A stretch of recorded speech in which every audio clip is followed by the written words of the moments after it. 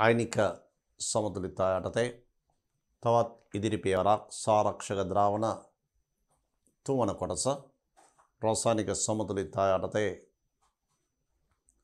මේ සාකච්ඡා වෙන්නේ සාරක්ෂක ද්‍රාවණ තුන්වෙනි කොටස. අපි ගිය පාඩමේදී ඉගෙන ගත්තේ දුබල අම්ල. ඒ කියන්නේ ඇසිටික් අම්ලය. ඒ වගේම දුබල අම්ලයෙන් ව්‍යුත්පන්න වන ලවණ සෝඩියම් ඇසිටේට්. මෙන්න මේ පද්ධතිය ගැන.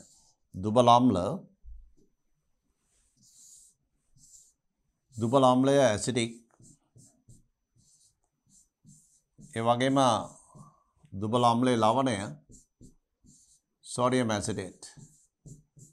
මෙන්න මේ ද්‍රාවණයේ සාරක්ෂක ක්‍රියාව ගැන කතා කළා. මේ සාරක්ෂක පද්ධතිය. මේ සාරක්ෂක පද්ධතියේ pH සඳහා ප්‍රකාශනයක් ව්‍යුත්පන්න කළා. pH සමානයි ඍණ ලඝු 10 පාදය Ka ධන ලඝු ලවණයේ සාන්ද්‍රණය CH3 COO Na ලවණයේ සාන්ද්‍රණය බෙදීම අම්ල සාන්ද්‍රණය.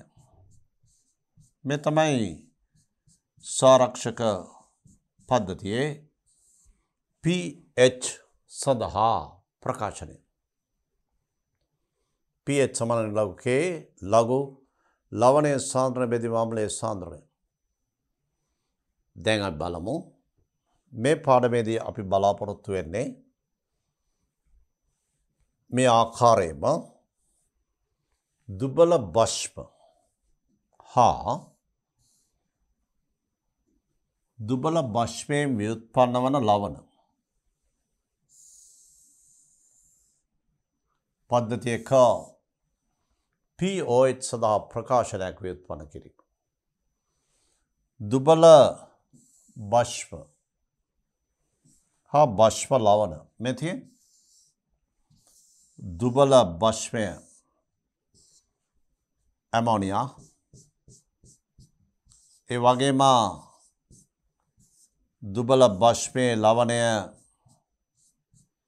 Ammonium chloride. මෙන්න මේ සාරක්ෂක පද්ධතියක මේ ආකාරයේ සාරක්ෂක පද්ධතියේ pOH සඳහා ප්‍රකාශනය.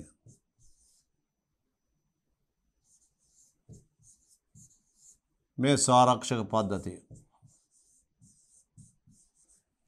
අපි සාකච්ඡා කරන්නේ දුබල භෂ්ම සහ එම භෂ්මයෙන් ව්‍යුත්පන්න වන ලවණ. නැත්නම් දුබල භෂ්මය සහ ඒ දුබල භෂ්මයේ සංයුග්මක අම්ලය. මෙතේ ඇමෝනියා දුබල භෂ්මය ඒකේ සංයුග්මක අම්ලය තමයි ඇමෝනියම්. අන්නේ පද්ධතියේ pOH සඳහා ප්‍රකාශනයක් ව්‍යුත්පන්න කිරීම මෙහි අරමුණ. දැන් බලන්න. ඔබ දන්නවා ඇමෝනියම් ක්ලෝරයිඩ් ලවණය ජලීය ද්‍රාවණයේදී සම්පූර්ණයෙන්ම අයනීකරණය වෙලා තියෙන මේ ඇමෝනියම් ක්ලෝරයිඩ් ජලීය ද්‍රාවණයේදී සම්පූර්ණයෙන්ම අයනීකරණය වෙලා තියෙන මේ විදිහට. එතෙත් ජලීය ද්‍රාවණයේදී සම්පූර්ණයෙන්ම අයනීකරණය වෙනවා. සැලකිය යුතු ඇමෝනියම් අයන ප්‍රමාණයක් මාධ්‍යට ලබා දෙනවා. ඒ වගේම ඇමෝනියා ජලීය ද්‍රාවණය ගත්තම ඒ ජලීය ද්‍රාවණයේ ඇමෝනියා දුබල භෂ්මයක් ලෙස ක්‍රියා කරමින් මෙන්න මේ සමතුලිතතාව ඇති කරනවා. මේ බලන්න. මේ සමතුලිතතාව. දැන් එතකොට මේ පද්ධතිය මේ සාරක්ෂක පද්ධතිය දුබල භෂ්ම ඒකෙන් ව්‍යුත්පන්න වන ලවණ. මේ සාරක්ෂක පද්ධතියේ හයිඩ්‍රොක්සිල් අයන සාන්ද්‍රණයක් ලබා දෙන්නේ මෙන්න මේ සමතුලිතතාව මගින්. ඒ නිසා හයිඩ්‍රොක්සිල් අයන සාන්ද්‍රණය සඳහා ප්‍රකාශනයක් ව්‍යුත්පන්න කරන්නේ නම් මෙන්න මේ සමතුලිතතාව සඳහා ප්‍රකාශනය KB විඝටන නියතය ඇමෝනියා වල KB සඳහා ප්‍රකාශනයක් ලියලා එමගින් තමයි හයිඩ්‍රොක්සිල් අයන සාන්ද්‍රණය ව්‍යුත්පන්න කළ යුත්තේ. බලන්න මේ සමතුලිතතා පද්ධතිය සඳහා අපි සමතුලිතතා නියතය විඝටන නියතය ඇමෝනියා වල KB නම් KB සඳහා ප්‍රකාශනයක් ලියමු. මෙතියෙන් මෙන්න සමතුලිතතාව. සමතුලිතතා නියතය KB කියලා ගත්තොත් මෙන්න KB සඳහා ප්‍රකාශනය. ප්‍රතිඵලවල සාන්ද්‍රණ ඇමෝනියම් OH ඍණ බෙදීම ප්‍රතික්‍රියක ඇමෝනියම් ජලයේ සාන්ද්‍රණය නියතයක් නිසා KB සඳහා ප්‍රකාශනයට ජලය ඇතුළත් කරන්නේ. මේ තමයි සමතුලිතතා නියතය KB සඳහා වන ප්‍රකාශනය. මෙන්න මේ සමතුලිතතා පද්ධතිය සඳහා අපි දන්නවා මේ සමතුලිතතා පද්ධතිය තුල ඇමෝනියම් ක්ලෝරයිඩ් ලවණය තියෙනවා. මේ ලවණය සම්පූර්ණයෙන්ම අයනීකරණය වෙලා තියෙනවා. මේ ලවණය සම්පූර්ණයෙන්ම අයනීකරණය වෙලා තියෙනවා. මේ ආකාරයට NH4 ධන සහ ක්ලෝරයිඩ් කියලා සම්පූර්ණයෙන්ම අයනීකරණය වෙලා තියෙන්නේ ඇමෝනියම් අයන සහ ක්ලෝරයිඩ් අයන ලෙස. මේ ආකාරයට බලන්න මෙන්න මේ සමතුලිතතා පද්ධතියේ ඇමෝනියම් අයන සාන්ද්‍රණය කෙරෙහි ඇමෝනියම් ක්ලෝරයිඩ් වල මෙන්න මේ ඇමෝනියම් අයනයේ සැලකිය යුතු බලපෑමක් තියෙනවා. අපි මොහොතකට හිතමු මෙයාගේ සාන්ද්‍රණය 0.1 ඝන ඩෙසිමීටරට මවුල. මෙයාගේ සාන්ද්‍රණය 0.1 ඝන ඩෙසිමීටරට මවුල. 0.1 මෙයාගේ ඝන ඩෙසිමීටර මවුල 0.1 නම් ඇමෝනියම් අයන සාන්ද්‍රණය 0.1යි. ස්ටර්ගේ මිතිය 1ට 1යි. 1කින් 1යි. 0.1කින් 0.1යි. 0.1කින් 0.1යි. ඝන ඩෙසිමීටරට මවුල 0.1කින් 0.1යි. නමුත් මෙතන 0.1ක් තිබුණොත් මෙතන තියෙන ප්‍රමාණය ඇමෝනියා දුබල භෂ්මයක්. ඒකේ විඝටන නියතය 10^5ක් විතර KB යගේ. අයනීකරණ ප්‍රමාණය ඉතා අල්පයි. මේ තියෙන 0.1කින් 100 පංගුවක් විතර මෙතන එන්නේ. 0.01යි. මෙතන කෙලින්ම 0.1ක් එනවා. ඒ නිසා මේ ජලීය ද්‍රාවණයේ පවතින සමස්ත ඇමෝනියම් අයන සාන්ද්‍රණය කියන්නේ මේ දෙකේ එකතුව. මේකේ 0.1යි මේකේ 0.01යි. මේකේ ප්‍රමාණය මේකත් එක්ක සසඳන විට නොගණිය හැකි තරම් කුඩා ප්‍රමාණයක්. ඒ නිසා මේ සමතුලිතතාව කෙරෙහි බලපානවා මෙන්න මෙයාගේ සාන්ද්‍රණය ඇමෝනියම් ක්ලෝරයිඩ් වලින් ලැබෙන ඇමෝනියම් අයන සාන්ද්‍රණය අන්න පොදු අයන ආචරණයේ බලපෑම. පොදු අයන ආචරණයේ බලපෑම නිසා අපිට කියන්න පුළුවන් පොදු අයනයේ බලපෑම. මේ සමතුලිතතාව කෙරෙහි බලපෑමක් ඇති කරන ප්‍රබල ලෙස. ඒ නිසා මෙතන ඇමෝනියම් අයන සාන්ද්‍රණය ලෙස ගන්න සිද්ධ වෙන්නේ මේ ලවණයේ සාන්ද්‍රණය. ලවණයේ ඇමෝනියම් ක්ලෝරයිඩ් වල සාන්ද්‍රණය. ඒ සාන්ද්‍රණයම තමයි මෙතන තියෙන්නේ. මේ ඇමෝනියම් අයනවල බලපෑම නිසා මේ සමතුලිතය පසු අතර ගමන් කරනවා. එහි ප්‍රතිඵලය මේකේ ඉදිරි ප්‍රතික්‍රියාව සිදුවන ප්‍රමාණය ඉතා අල්පයි. මෙහි අයනීකරණ ප්‍රමාණය ඉතා අල්පයි. ඒ නිසා සමතුලිත පද්ධතියේ ඇති ඇමෝනියා ප්‍රමාණය ඇමෝනියා සාන්ද්‍රණය ආරම්භක සාන්ද්‍රණයම ලෙස ගන්න පුළුවන්. අයනීකරණ ප්‍රමාණය තාල්ප නිසා. ආරම්භක සාන්ද්‍රණයම ලෙස මේ ඇමෝනියා සාන්ද්‍රණය සලකන්න පුළුවන්. මෙහි ඇමෝනියම් අයන සාන්ද්‍රණය ලෙස සලකන්න පුළුවන්. ලවණයෙන් ලැබෙන සාන්ද්‍රණය. ඒ කියන්නේ ඇමෝනියම් ක්ලෝරයිඩ් වල සාන්ද්‍රණයම. දැන් බලන්න ඒ කියපු දේවල්. ඇමෝනියම් ක්ලෝරයිඩ් ලවණයෙන් ඉහළ ඇමෝනියම් මයිනස් සාන්ද්‍රණයක් ලබා දෙයි. ඇමෝනියම් ක්ලෝරයිඩ් ලවණයෙන් ඉහළ ඇමෝනියම් මයිනස් සාන්ද්‍රණයක් ලබා දෙයි. එනිසා පොදු අයන ආචරණයේ පැවැත්ම හේතු කොටගෙන පොදු අයන ආචරණයේ පැවැත්ම හේතු කොටගෙන ඇමෝනියා වල විඝටනය ඇමෝනියා වල විඝටනය ඉතා අල්ප වන බව උපකල්පනය කළ හැකිය. ඇමෝනියා වල විඝටනය මේ තියෙන්නේ පොදු අයන ආචරණය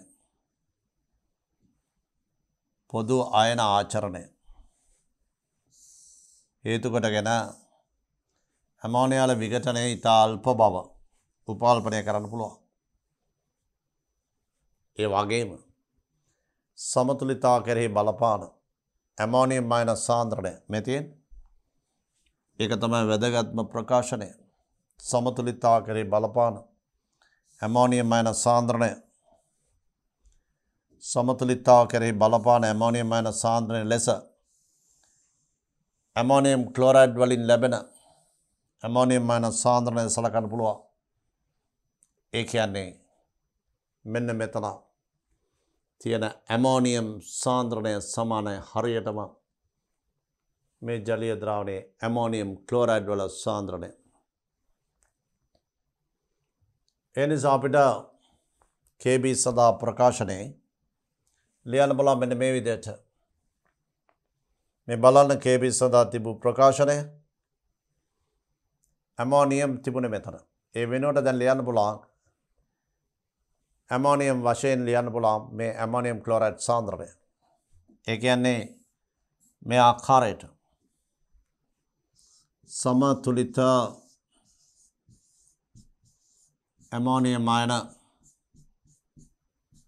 සාන්ද්‍රණය සමානයි ඇමෝනියම් ක්ලෝරයිඩ් සාන්ද්‍රණය.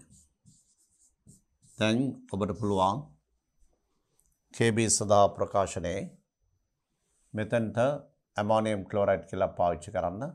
මෙතන OH යන මෙතන ඇමෝනියම්. දැන් බලමු අපි ඊළඟ අවස්ථාව. මේ තියෙන්නේ KB සමානයි ඇමෝනියම් අයන වෙනකොට ඇමෝනියම් ක්ලෝරයිඩ් කියලා ලිව්වා. ඊට OH රින බෙදීම ඇමෝනියම්. දැන් මේ පැත්තට වැඩි කරනවා. KB වැඩි කිරීම ඇමෝනියා සාන්ද්‍රණය බෙදීම ඇමෝනියම් ක්ලෝරයිඩ් සාන්ද්‍රණය කියලා හයිඩ්‍රොක්සිල් අයන සාන්ද්‍රණය උක්ත කරනවා. දැන් මෙතන සිට POH සඳහා ප්‍රකාශන ලිවි.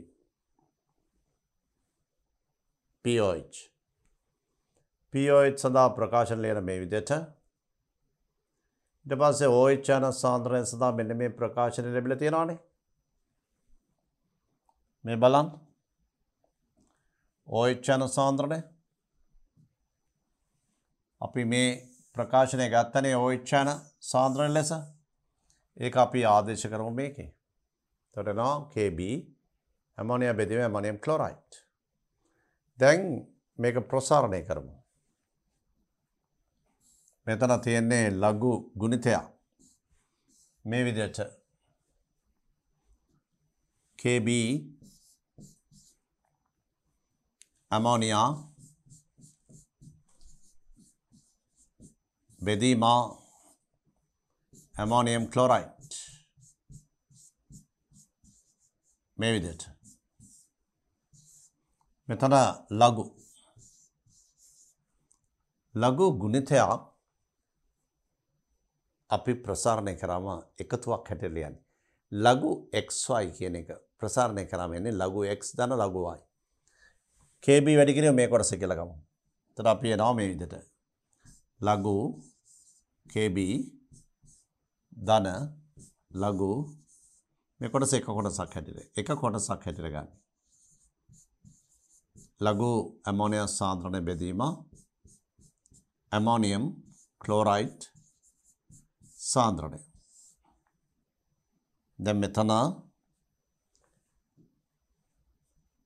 මේ බලන්න ඍණ ලකුණක් තියෙනවා. මේ ඍණ ලකුණක් තියෙනවා. අපි ඒ ඍණ ලකුණ පිටින් දාමු. මේ විදිහට. මේ ඍණ ලකුණ පිටින් දාමු. එතකොට ඍණ ලකුණ පිටින් දැම්මම මෙහෙම එන්නේ. දැන් අපි වරහණ ඉවත් කරමු. වරහණ ඉවත් කරාම එනවා මේ විදිහට. ඍණ ලඝු KB ඍණ ලඝු ඇමෝනියා බෙදීම ඇමෝනියම් ක්ලෝරයිඩ් මේ ආකාරයට ප්‍රකාශනය වෙනවා. දැන් ඒ ප්‍රකාශනය තමයි මෙතන තියෙන්නේ. මේක මේ විදිහට ලියන්න පුළුවන්. ඍණ KB ඍණ ලඝු KB ඍණ ලඝු ඇමෝනියා බෙදීම ඇමෝනියම් ක්ලෝරයිඩ් මේ සාන්ද්‍රණය. දැන් අපිට පුළුවන් මේ ඍණ ලඝු KB කියන එක මෙහෙමම තියෙද්දී මෙතන මේ ලකුණ ධන කරන්න පුළුවන්. ලකුණ ධන කරන්නේ මේ විදිහට මේ දෙන්න මාරු කළා. ඇමෝනියම් ක්ලෝරයිඩ් උඩට ගන්නවා ඇමෝනියා යට ගන්නවා. එතකොට එනවා pH සමාන ඍණ ලඝු KB ධන ලඝු ඇමෝනියම් ක්ලෝරයිඩ් බෙදීම ඇමෝනියා කියලා. දැන් බලන්න ඊළඟ අවස්ථාව මේ තියෙන pOH සදා ප්‍රකාශනය කරනවා ඍණ ලඝු KB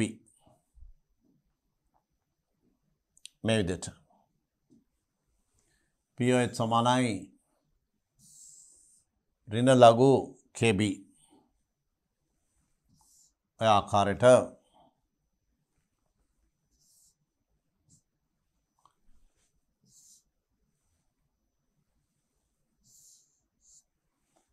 මෙන්න මේ ආකාරයට ප්‍රකාශනය වෙනවා ඍණ ලඝු KB ලඝු ලවණය බෙදීම භෂ්මය මේ සාන්ද්‍රණ අනුපාතය. එතකොට මෙතන එන්නේ pOH සමානයි ඍණ ලඝු KB ධන ලඝු ලවණය බෙදීම භෂ්මය සාන්ද්‍රණ කියලා. ලවණය සාන්ද්‍රණ බෙදීම භෂ්මය සාන්ද්‍රණය. pOH සඳහා ප්‍රකාශනය. මේ බලන්න භෂ්මය දුබල භෂ්මය. දුබල භෂ්මයේ සංයුක්මක අම්ලය තමයි මේ උඩ තියෙන්නේ. කියන්නේ ඇමෝනියම්. මේක ඇමෝනියා නම් මේක ඇමෝනියම් අයන සාන්ද්‍රණය. කියන්නේ ඇමෝනියම් ක්ලෝරයිඩ් සාන්ද්‍රණය කියලා අපි ලිව්වේ. එතකොට pOH සමානයි ඍණ ලඝු KB කියන එක තමයි pKB කියලා ලියලා තියෙන්නේ. මේ බලන්න. දැන් බලන්න ඍණ ලඝු KB කියන එක තමයි මෙතන pKB කියලා දෙන්නේ. ඒ වගේම ඍණ ලඝු KA කියන එක තමයි pKA කියලා ලියන්නේ. ඍණ ලඝු KW කියන එක තමයි pKW කියලා ලියන්නේ. ඒ වගේම ඍණ ලඝු එච්චන සාන්ද්‍රණය තමයි කෙටියෙන් ලියන්නේ pH කියලා. ඔය විදිහට ඍණ ලඝු KB තමයි pKB. ඍණ ලඝු KA තමයි pKA. මෙතන ඍණ ලඝු KB කියන එක pKB කියලා ලියනවා. මෙන්න මේ ආකාරයට අපිට පුළුවන් දුබල භෂ්ම සහ දුබල භෂ්මයෙන් ව්‍යුත්පන්න වන ලවණ සඳහා ප්‍රකාශන ව්‍යුත්පන්න කරා මේ ආකාරයට. දැන් මේ අපි ව්‍යුත්පන්න කරපු ප්‍රකාශනය සාරක්ෂක පද්ධතියක pH සඳහා ප්‍රකාශනය. මේ බලන්න මෙතන ලියන්න පුළුවන් මේ විදිහට pOH සමානයි ඍණ ලඝු Kb ධන ලඝු අපි ලවණය ගත්තා ඇමෝනියම් ක්ලෝරයිඩ් මේ පැත්තට ගත්තා භෂ්මය ඇමෝනියා මේ තමයි pOH සඳහා ප්‍රකාශනය. pOH සඳහා ප්‍රකාශනය. මේ වන විට සාරක්ෂක පද්ධති වල pH සඳහා ප්‍රකාශන අපි ව්‍යුත්පන්න කරලා තියෙන්නේ. මේ බලන්න. දුබල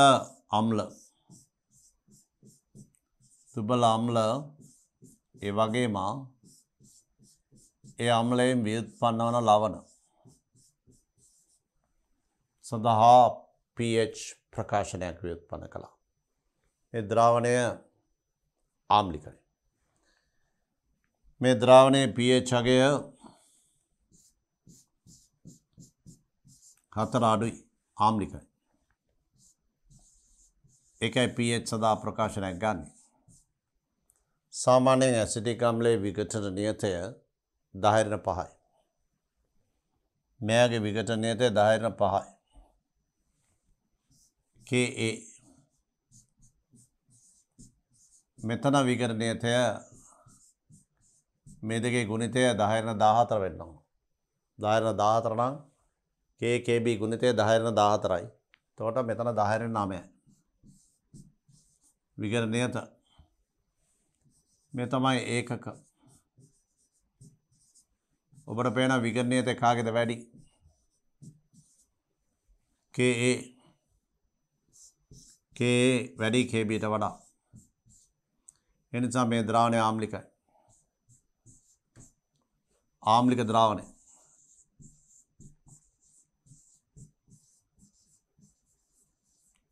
ඔය සාරක්ෂක පද්ධතිය ආම්ලික ද්‍රාවණය. මේකේ pH සඳහා ප්‍රකාශනය අපි ව්‍යුත්පන්න කරලා තියෙන්නේ මීට පෙර පාඩමේදී. එතකොට ආවේ pH සමානයි ඍණ ලඝු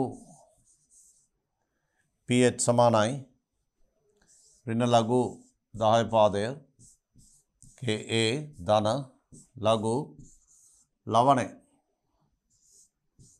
C3COO Na ලවණය බෙදීම අම්ලය. මේ තමයි සාරක්ෂක පද්ධතියක pH සඳහා ප්‍රකාශනය. මෙතන ඕන ලියන්න බලන්න ඍණ ලඝු Ka වෙනකොට pKa කියලා. දැන් සාරක්ෂක පද්ධතියක හෙන්ඩර්සන් සමීකරණය මේක කියලා හඳුන්වනවා. මෙතන ලියන්න පුළුවන් තවදුරටත් මේකේ pH සමානයි pKa ධන ලඝු 10 පාදය ලවණය C3COO Na බෙදීම CH3COOH Aq සාන්ද්‍රණ ලෙස. මේ තමයි දුබල අම්ල ලවණ සාරක්ෂක පද්ධති. ඒ සාරක්ෂක පද්ධතිය ආම්ලිකයි. මෙතන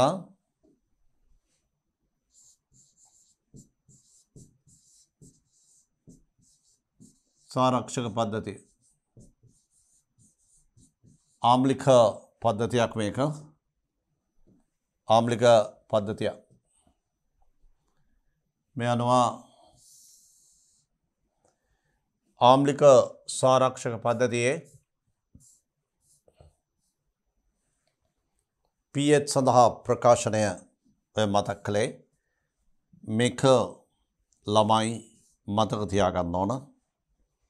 pH සමානයි ඍණ ලවකයේ ලඝු ලවණය බෙදීම අම්ලයේ සාන්ද්‍රණය කියලා. මේක මතකයේ තියාගන්න ඕන. ඒ වගේම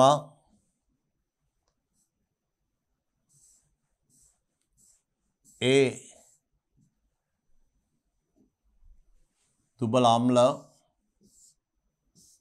අම්ල ලවණ මේ දුබල භෂ්ම ලවණ මේ ස්වරක්ෂක පද්ධතිය ස්වරක්ෂක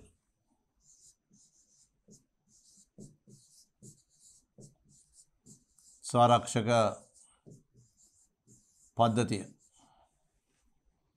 මේ ස්වරක්ෂක පද්ධතියේ ඇමෝනියා වල විකට නියතය ගත්තොත් ඇමෝනියා වල විකට නියතය KB මේක 10/5යි. ඝන ඩෙසිමීටර මවුල. ඇමෝනියා වල සංයුග්මක අම්ලය ඇමෝනියම්. ඒකේ විකට නියතය. K වැඩි කරන KB කියන්නේ KW. K වැඩි කරන KB යගේ KW ට සමානයි. 10/14ට සමානයි. මෙතන එන්නේ 10/9.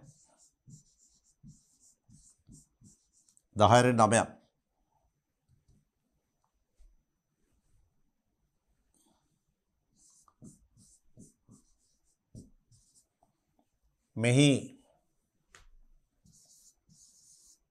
මෙහි KB විශාලයි Kට වඩා.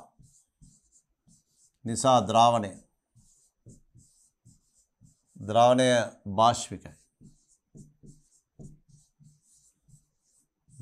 භාෂ්මිකයි.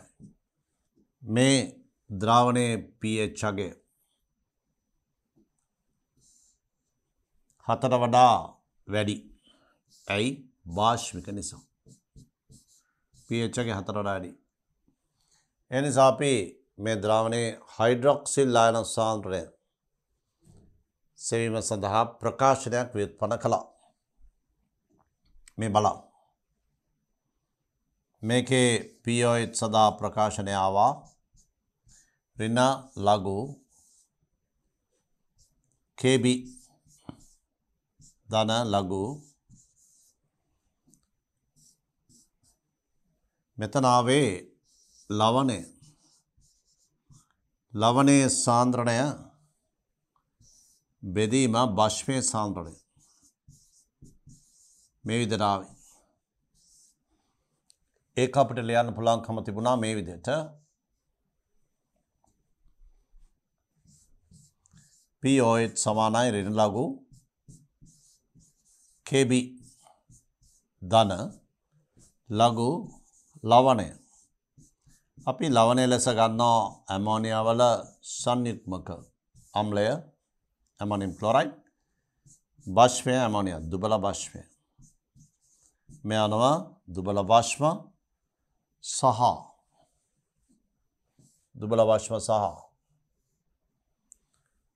දුබල භෂ්මයේ ව්‍යුත්පන්න වන ලවණ ජලීය ද්‍රාවණයක ඒ කියන්නේ සංරක්ෂක පද්ධතියක pH සඳහා ප්‍රකාශනයක් ව්‍යුත්පන්න කරන්න පුළුවන්.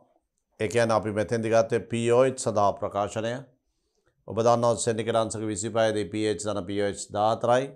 14 මේක අඩු කරාම අපිට යනවා pH අගය. එතකොට මේක තමයි අපි ව්‍යුත්පන්න කළේ pOH. මෙතනින් අපිට ගන්න පුළුවන් ඊළඟ අවස්ථාව තමයි සෙන්ටිග්‍රේඩ් අංශක 25 දී pH ධන pOH අගය 14යි. මේ දෙක එකතුව 14නේ. එතකොට අපිට පුළුවන් මෙතෙන්දී pH සඳහා ප්‍රකාශනයක් ගන්න. pH සඳහා ප්‍රකාශන කරනවා 14 ඍණ pOH 14 ඍණ pOH ලෙස මේක ආදේශ කරනවා. ඍණ ලඝු KB ධන ලඝු මේ ඇමෝනියම් ක්ලෝරයිඩ් ලවණය බෙදීම ඇමෝනියා සාන්ද්‍රණය මේ විදිහට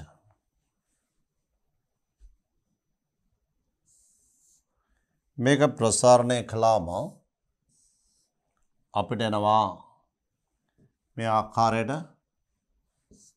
pH සමානයි 14 ධන ලඝු KB මෙතන නා ඍණ ලඝු ඇමෝනියම් ක්ලෝරයිඩ්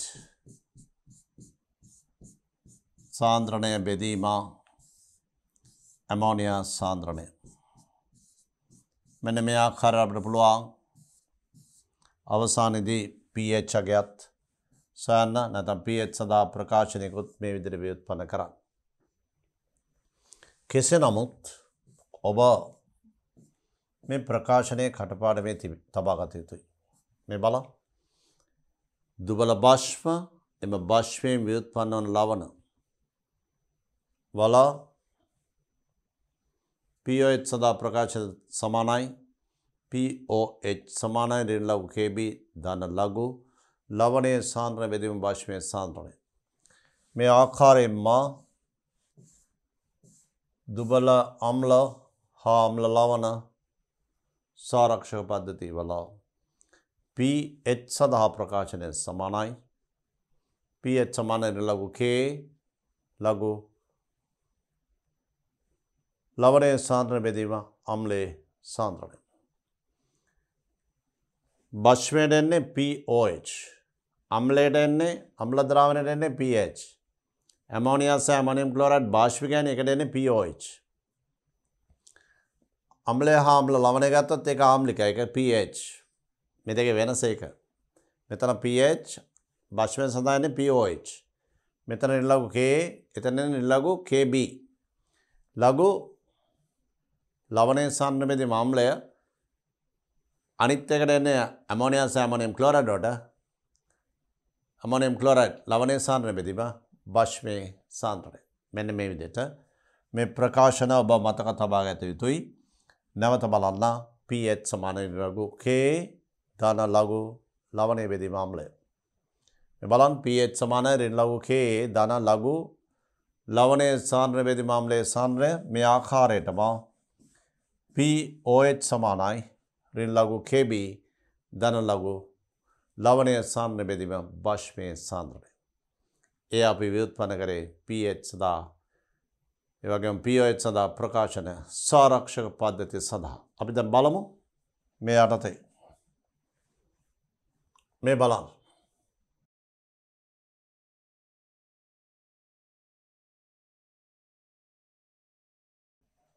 සාරක්ෂක යටතේ ගැටලුවක්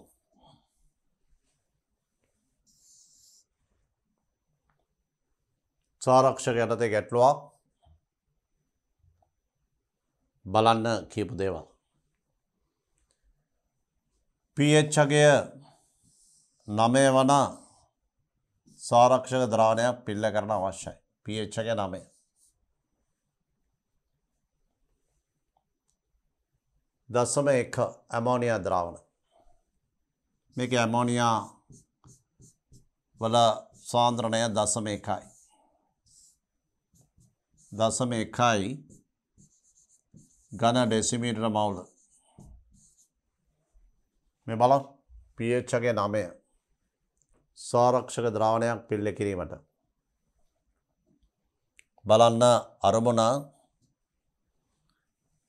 සාරක්ෂක ද්‍රාවණයක් පිල්ල කිරීම ඒකේ pH අගය දීලා තියෙනවා 9යි කියලා සාරක්ෂක ද්‍රාවණයේ pH අගය මේ 9යි ඒ වගේම 0.1 ඝන ඩෙසිමීටර මවුල ඇමෝනියා ද්‍රාවණ ඝන ඩෙසිමීටරයකට මේ බලන්න මේක ඇමෝනියා ද්‍රාවණ ඝන ඩෙසිමීටරයක් ඝන ඩෙසිමීටරයක් මේක පරිමාව. ඒකට එකතු කළ යුතු ඇමෝනියම් ක්ලෝරයිඩ් NH4Cl මවුල ප්‍රමාණය අහන්නේ. එකතු කළ යුතු ඇමෝනියම් ක්ලෝරයිඩ් මවුල ප්‍රමාණය මෙතන දීලා තියෙනවා KB. මේකේ ඇමෝනියම් ක්ලෝරයිඩ් උත් තියනවානේ. අන්නේ ඇමෝනියම් ක්ලෝරයිඩ් ප්‍රමාණය තමයි අපෙන් අහන්නේ මේ සාරක්ෂක පද්ධතිය. දැන් සාරක්ෂක පද්ධතිය සඳහා අපි ප්‍රකාශනයක් ව්‍යුත්පන්න කරානේ. ඒ ප්‍රකාශනය ඔබට මතක ඇති POH සඳහා ප්‍රකාශනයක් ව්‍යුත්පන්න කරා. අපි ඒ ප්‍රකාශන ලියමු බලන්න. බලන්න මෙන්න මේ ප්‍රකාශනය POH සමානයි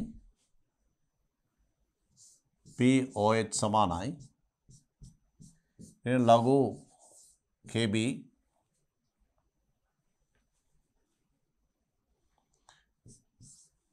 KB ධන ලඝු ලවණේ සාන්ද්‍රණය බෙදීම භෂ්මයේ සාන්ද්‍රණය. මෙන්න මේ විදිහට. එතකොට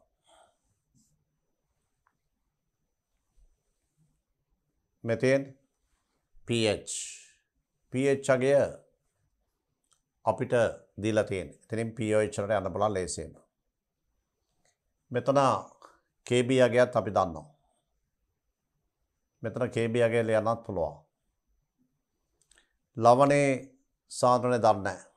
භෂ්මයේ සාන්ද්‍රණය දන්නවා. ඒ අනුව අපිට පුළුවන් මේ පද්ධතියේ pH අගය දන්න නිසා pOH අගය සඳහා අගයක් ලබා ගන්න. මොකද සෙන්ටිග්‍රේඩ් අංශක 25 දී pH ධන pOH එකතුව 14ට සමානයි. pH ධන pOH. එනිසා අපි මෙතන pH 9 නිසා pOH අගය ගමු මේ විදිහට. සෙන්ටිග්‍රේඩ් අංශක 25 දී pH ධන pOH එකතුව 14යි. දැන් මේ pH අගය දන්නවනේ. 14න් අපි අඩු කරමු 9ක්. 14න් 9ක් අඩු කරාම 5ක් එනවා. pOH අගය 5 නම් pOH කියන්නේ ඍණ ලඝු හයිඩ්‍රොක්සිල් ආයන සාන්ද්‍රණය. මෙතෙන් pOH අගය 5ක් ආවා. දැන් අපිට ලියන්න බලන්න මේ විදිහට ප්‍රකාශනය. අපි බලමු මේකෙදී අපි බලාපොරොත්තු වෙන්නේ මොකක්ද? pOH අගය 5ක් වන. දැන් pH අගය 9 නම් මෙතන pOH අගය 5යි. එතන pOH අගය 5ක් වන සාරක්ෂක ද්‍රාවණයක තිබිය යුතු ඇමෝනියා සාන්ද්‍රණය 0.1යි. ඇමෝනියම් ක්ලෝරයිඩ් සාන්ද්‍රණයත් බලමු. ලීටරයක් තුළ තිබිය යුතු මවුල ගන්න. එතකොට pOH අගය දීලා තියෙනවා 9න් 5 කියලා අපි ලබා ගත්තා. එතකොට හරි pOH අගය දීලා තියෙනවා. දැන් KB අගය අපි දන්නවා. මේ ඇමෝනියා විඝටනයේදී මේ දෙන්නගෙන් අපි දන්නවා ඇමෝනියා සාන්ද්‍රණය භෂ්මය. එතකොට ලවණයේ සාන්ද්‍රණය විතරයි අපිට අවශ්‍ය වෙන්නේ. ඒක හොයාගන්න පුළුවන් වෙයි. ගණිත සුළු කිරීමක් තියෙනවා. අපි දත්ත ආදේශ කරමු. මේ ප්‍රකාශනය අපි මේ විදිහට සකස් කරමු. POH සමානයි ඍණ ලඝු 10 පාදය KB ධන ලඝු ලවණය වෙනුවට ලියමු ඇමෝනියම් ක්ලෝරයිඩ් සාන්ද්‍රණය බෙදීම භෂ්මය වෙනුවට ලියමු ඇමෝනියා සාන්ද්‍රණය. දැන් pH අගය 5යි ආදේශ කරමු. මෙතන 5 එනවා.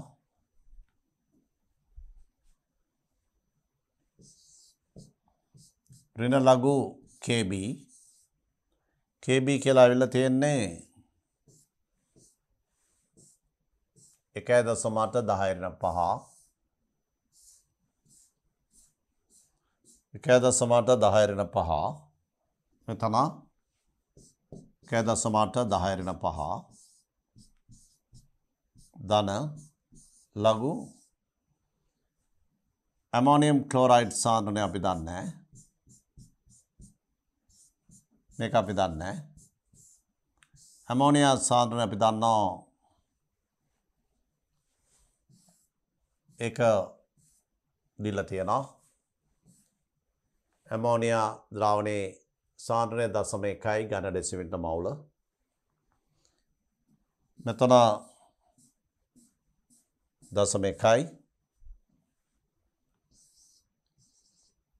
ඝන ඩෙසිමීටරට මවුල.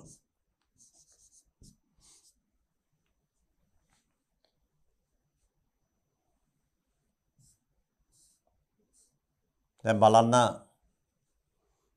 මෙතන මේ pH එකේ පහනේ එන්නේ මේ පැත්තේ ලඝු තියෙනවා මේ පැත්තේ ලඝු තියෙනවා මෙතනත් අපි පහ වෙනකොට ලඝු වගයක් දෙමු. කොහොමද ඒක ගන්නෙ? මේ බලන්න. මෙතන pH එකේ පහනේ pH එකේ පහ එන්නේ ඔබ දන්නවනේ pH අර්ථ දැක්වීම මේ බලන්න. pH සමානයි මේ බලන්න pH සමානයි ඍණ ලඝු 10 පාදය OH යන සාන්ද්‍රණය මේ තමයි අර්ථ දැක්වීම මේ පහ එතකොට නා ඍණ ලඝු හයිඩ්‍රොක්සිල් අයන සාන්ද්‍රණය කියන එක වෙනුවට මෙතන නා pH අගය 5නේ මේ අගය 5 දැන් මේ 5 කියන එක වෙනුවට අපිට හයිඩ්‍රොක්සිල් අයන සාන්ද්‍රණයම දෙන්න පුළුවන් මේක මේ පැත්තට ගත්තාම ලඝු OH ඍණ සාන්ද්‍රණය සමානයි මේක ඍණ 5 එන්නේ. ඒතර ඍණ 5 කියන එක ලියන්න පුළුවන් ඍණ 5 එන්නේ මෙතන OH යන සාන්ද්‍රණය ලෙස ප්‍රතිලඝු ඍණ 5 ඒ කියන්නේ 10 ඍණ 5 10 ඍණ 5 හයිඩ්‍රොක්සිල් අයන සාන්ද්‍රණය කියන්නේ 10 ඍණ 5 මේ විදිහට එන්නේ ඝන ඩෙසිමීටර මවුල ඔබ දන්නවා ප්‍රතිලඝු ඍණ 5 කියන්නේ 10 ඍණ 5 හයිඩ්‍රොක්සිල් අයන සාන්ද්‍රණය 10 ඍණ 1 නම් pH අගය 1යි හයිඩ්‍රොක්සිල් අයන සාන්ද්‍රණය 10 ඍණ 2 නම් pH අගය 2යි හයිඩ්‍රොක්සිල් අයන සාන්ද්‍රණය 10 ඍණ 5 නම් pOH අගය 10 ඍණ 5 නම් OH යන සාන්ද්‍රණය pH අගය 5ක් වෙනවා. ඒ කියන්නේ මෙතන මේ බලන්න ඍණ ලඝු හයිඩ්‍රොක්සිල් අයන සාන්ද්‍රණය මෙතන හයිඩ්‍රොක්සිල් අයන සාන්ද්‍රණය 10 ඍණ 5 නම් එතකොට අපිට මේක සුළු කරාම ඍණ ලඝු 10 ඍණ 5 කියන්නේ ඍණ 5 මෙතන 5යි ලඝු 10 ලඝු 10 කියන්නේ එක. එතන 5යි මේක උත්තරේ. එතකොට POH වගේ මේ තමයි POH සඳහා ප්‍රකාශනය. POH සඳහා ප්‍රකාශනය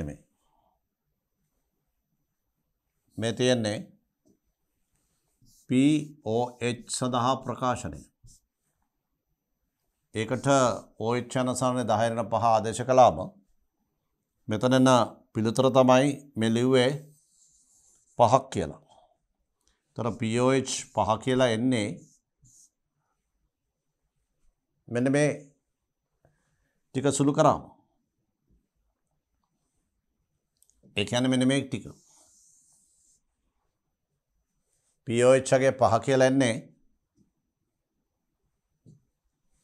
POH සමානයි 5 කියලා එන්නේ ඍණ ලඝු 10/5 නම් විතරයි මේක 5 එන්නේ. සුළු කරා 5 ඍණ 5 මෙතන ආව ධන 5යි ලඝු 10. ලඝු 10 කියන්නේ එකයිනේ.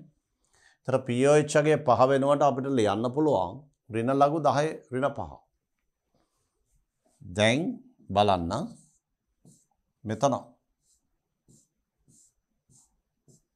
මෙතන තියෙන්නේ 5 කියලා. එහෙනම් අපි මෙතන ලියනවා ඍණ ලඝු 10 ඍණ 5. එතකොට මේක සුළු නාම 5 කියලා එන්නේ. මෙතන ඍණ ලඝු 1.8 10 ඍණ 5.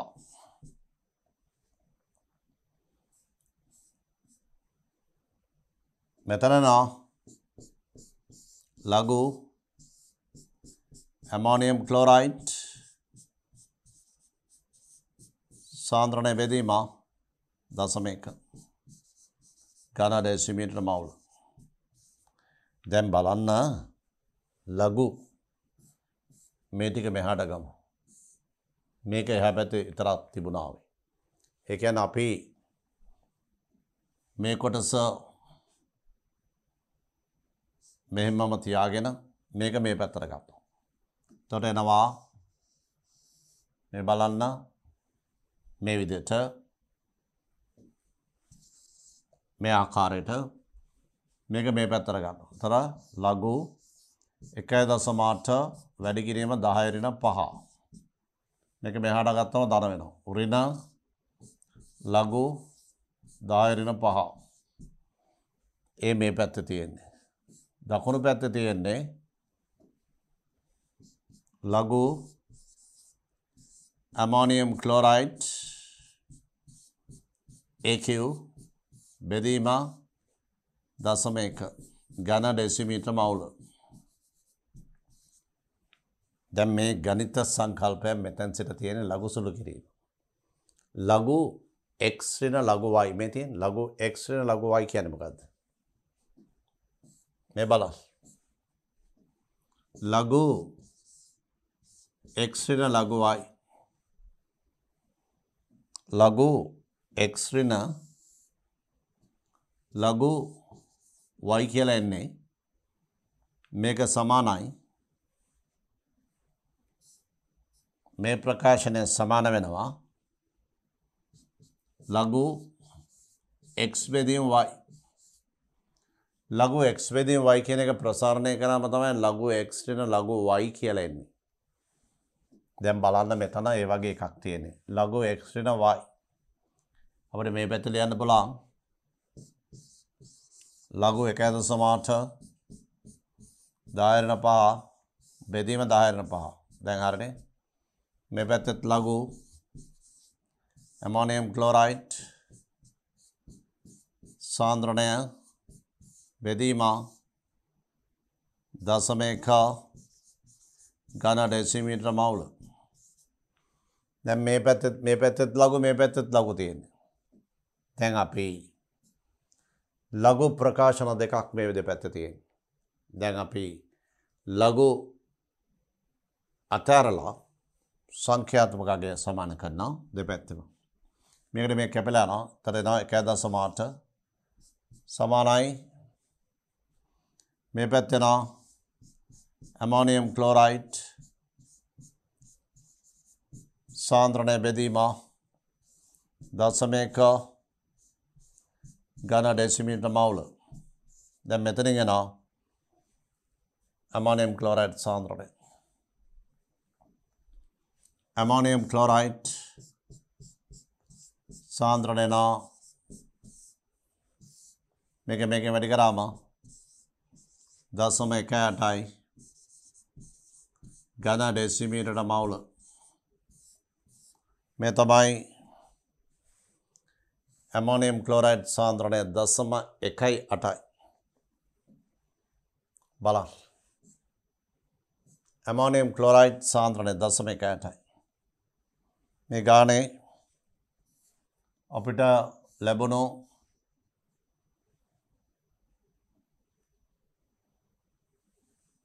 ammonium chloride සාන්ද්‍රණය NH4Cl AQ සාන්ද්‍රණය 0.18යි ඝන ඩෙසිමීටර මවුල. ඝන ඩෙසිමීටරක් තුළ මවුල 0.18ක් තියෙනවා. මේ තියෙන පිළිතුර 0.18යි ඝන ඩෙසිමීටරට මවුල. දැන් අපෙන් අහන්නේ මෙන්න මේ ජලීය ද්‍රාවණයට ජලීය ද්‍රාවණ ඝන ඩෙසිමීටරයකට එකතු කළ යුතු ammonium chloride මවුල ප්‍රමාණය. එකතු කළ යුතු ammonium chloride මවුල ප්‍රමාණය වන්නේ මේ තියෙන ඝන ඩෙසිමීටරට මවුල 0.18යි. ඒ නිසා පිළිතුර වශයෙන් ලියන්න පුළුවන් මෙන්න මේ විදිහට එකතු කළ යුතු ammonium chloride ප්‍රමාණය මෙන්න ලියන්න පුළුවන් මේ ආකාරයට ammonia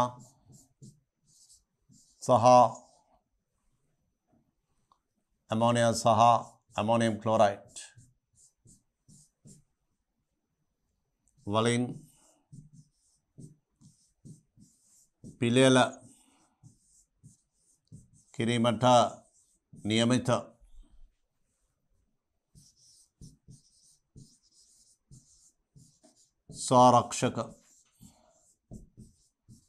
සාරක්ෂක ද්‍රාවණයේ නියමිත සාරක්ෂක ද්‍රාවණය සඳහා එම ද්‍රාවණ ඝන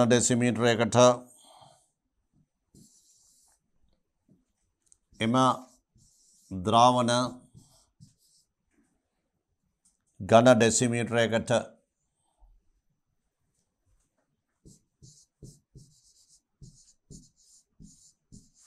එකතු කළ යුතු ammonium chloride ප්‍රමාණය 0.18යි මවුල. 0.18යි මවුල වේ. ammonium chloride ප්‍රමාණය 0.18යි මවුල වේ. මේ තියෙන්නේ මවුල ප්‍රමාණය. දැන් අපෙන් අහලා තියෙන්නේ මේ ගානේදී එකතු කළ යුතු ammonium chloride මවුල ප්‍රමාණය. තොර එකතු කළ යුතු ammonium chloride මවුල ප්‍රමාණය වන්නේ 0.18යි. මෙන්න මේ ආකාරයට අපිට පුළුවන් දුබල භෂ්ම ලවණ සාරක්ෂක ද්‍රාවණයක් පිළියෙල කිරීම සඳහා ඇමෝනියා වල සාන්ද්‍රණය දන්නවා නම් ammonium chloride සාන්ද්‍රණය ගණනය කරන්න. මේ ආකාරයේ තවත් සාරක්ෂක ද්‍රාවණ පද්ධති වල සාරක්ෂක ගැටලු සාකච්ඡා කිරීම අපි ඊළඟ වීඩියෝ එකේදී බලාපොරොත්තු වෙනවා. ඒ නිසා අපි ඊළඟ වීඩියෝ එකේදී හමු වෙමු.